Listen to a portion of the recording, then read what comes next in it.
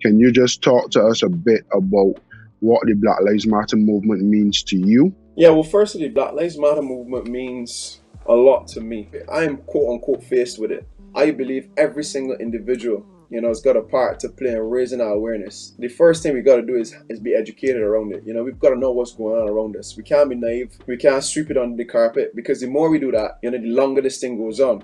Our guys have obviously toured around the world, and some of them have remarked on being racially abused. And I just want to spend a little time on Hash, because Hash, if you don't know, is one of the nicest persons in the world. I mean, y'all talk about me being nice and this and that, but Hash is just that. If you look for the word nice in the dictionary, you're going to see Hashim Amla's name next to it. I guarantee. For somebody now to have a go at Hash, not knowing anything about his personality or who he is as a person, what he stands for, it's sad.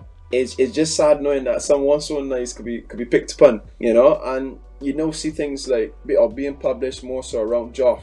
Obviously, Joff is somebody who's close to us. It's hard for him in this system too to speak out about it, because he always feels, as I get the impression, I should say, that he feels sometimes as though he's an outsider, and environments like such as this could make you or break you if you're not strong enough, and that's why it's just so close to me. And to see Michael Holden express himself the way he did, before that first test match was very touching. I said I felt it in my veins, because it was that powerful, for somebody to stand in front of millions of people to express what he's expressed, and to bring a reality to a lot of people's eyes.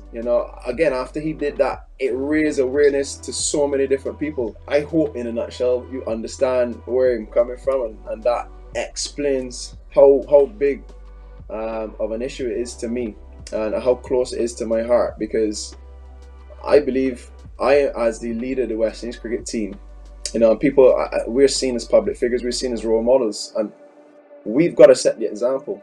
It is a deeper topic, and we could probably go on and on and on about it. And I think education is the next step. So thanks for sharing that.